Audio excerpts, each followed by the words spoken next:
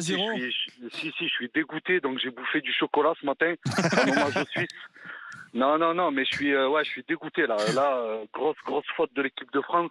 Grosse erreur de Didier Deschamps au niveau tactique. Le schéma, le 3-4-1-2, il était pas bon du tout. Ouais. Donc, c'est minable, c'est lamentable, c'est honteux de voir ça. Surtout que quand on mène 3-1, le doublé magnifique de Benzema en 5 minutes, et ensuite qu'on n'arrive pas à tenir le score à 15 minutes de la fin, mais ça, c'est pas normal. Ça doit jamais arriver. On est champion du monde en titre, ça doit pas arriver. Malheureusement, surtout c'est arrivé hier soir. Surtout ça là, c'est que ce que vous êtes en train de dire est très juste, et en particulier parce que ils se sont retrouvés dans les mêmes travers qu'en première mi-temps à ce moment-là.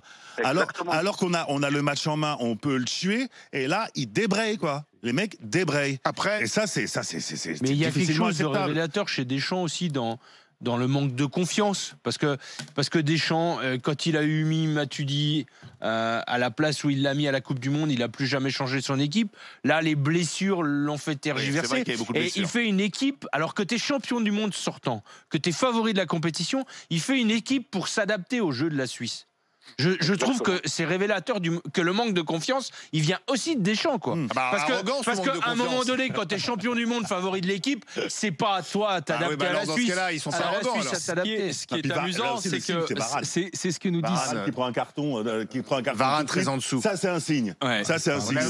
C'est la défense qui a pardon, mais c'est parce qu'on va rappeler qu'on a quand même marqué 3 buts et que donc c'est la défense qui a vraiment le naufrage, c'est un naufrage défensif lié aux blessures, lié au schéma tactique de Deschamps, lié à la mauvaise performance, il faut le dire. Pourtant, Varane nous a fait rêver, Kimpembe n'a pas fait un bon match. Pavard, ça fait 3 matchs qu'il n'est pas là, il devrait pas jouer, Pavard. Rabiot fait ce qu'il peut, donc il y a quand même la défense. Et c'est vrai que c'est incompréhensible parce que Deschamps, la défense, c'est son truc. On lui a même reproché d'être trop défensif.